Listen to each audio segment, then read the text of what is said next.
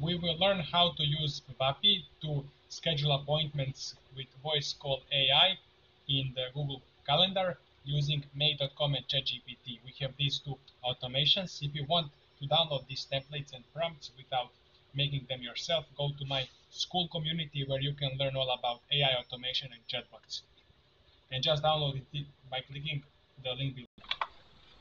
Let's go to Vapi dashboard and click here Assistants and create a new assistant and click Appointment Setter.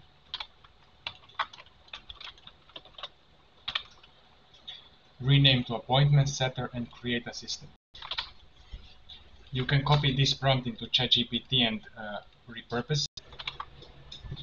This is my prompt, so I said you should have user's full name, date, time of the appointment, and short description.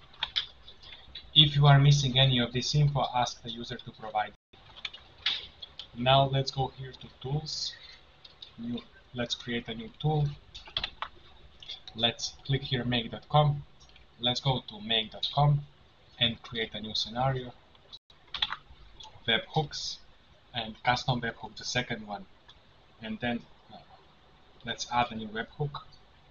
Whatever the name, save, copy address, press OK, and go back and paste this address here. Save.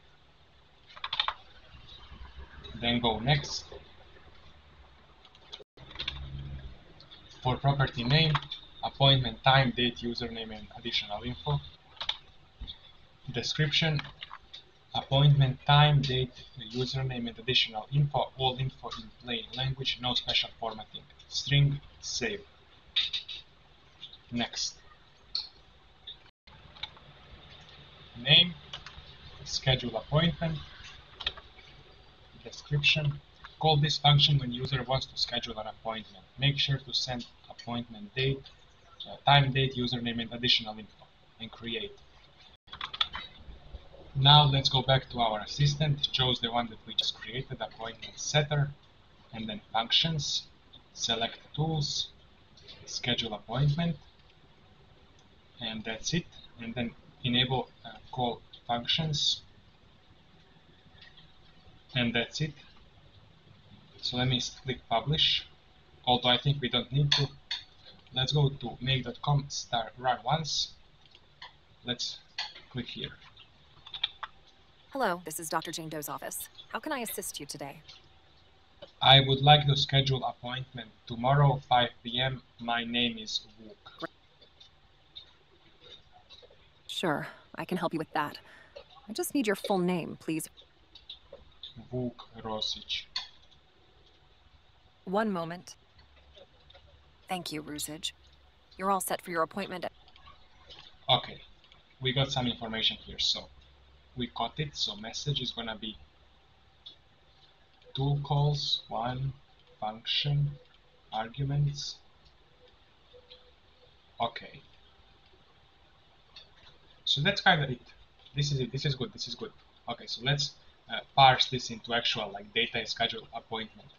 So let's go here, use ChatGPT, and message an assistant. Let's go to platform.openai.com/playground, and then /chat, but we can go /assistants like this. You can just Google OpenAI Playground, and then let's click here, create a new assistant. Appointment setter, you are scheduling appointments. Call this appointment setter function with time zone Central European Summertime. GPT-4 Mini, you can find this, I think. You can just write this. And then function, let me delete this function. I'm gonna add it again, so you will not have any functions. You can copy this in my school below.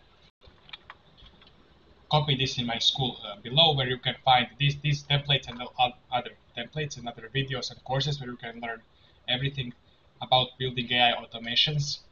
So we have beginning time, ending time of the appointment, which is 20 minutes after the beginning time, name of the appointment guy, time zone, calendar IDs. Let me click save. So let me test it. I'm just gonna send this message. I want to schedule appointment this date. This is my name. And it called this properly. Now that this works, let's go here to dashboard, API keys. Let me go API keys, create a new secret, tutorial secret, whatever, create a secret, copy this secret, go back to make.com, add a connection, just tutorial connection, this is API key, save. The assistant is gonna be our appointment setter, this one. So now we need to create another make.com scenario that will actually set this appointment. So we call this function, and the function we call, we need to put it into a different scenario. So let's create a new scenario. If you don't understand, I will explain. So let me say tutorial set appointment. Let's make a webhook, new custom webhook, add, save, copy this, and now put it here into this URL. And let's scroll down. So here, current date time, and then let me just say timestamp like this. So if user says tomorrow, we have the current timestamp, and then below that message, and then say tool calls, function, arguments, and then this. Or let's say appointment data like this. And that's it. And there is nothing else. We're gonna change this later. So let's give it like this. Now this will call the function, it will call this scenario. Let me press OK. Then we need to go here, say Google Calendar.